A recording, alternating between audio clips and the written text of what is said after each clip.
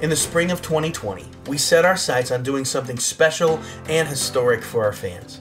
We poured months of our lives into planning this experience, and it was our hope to give back to the fans what they so generously provided to us over the course of our career.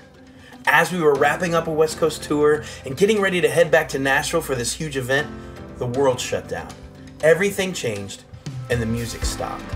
Now, 2 years later, after enduring many hardships, we realized that the music never truly stopped, and that the sweet melody of hope has remained persistent and as strong as ever.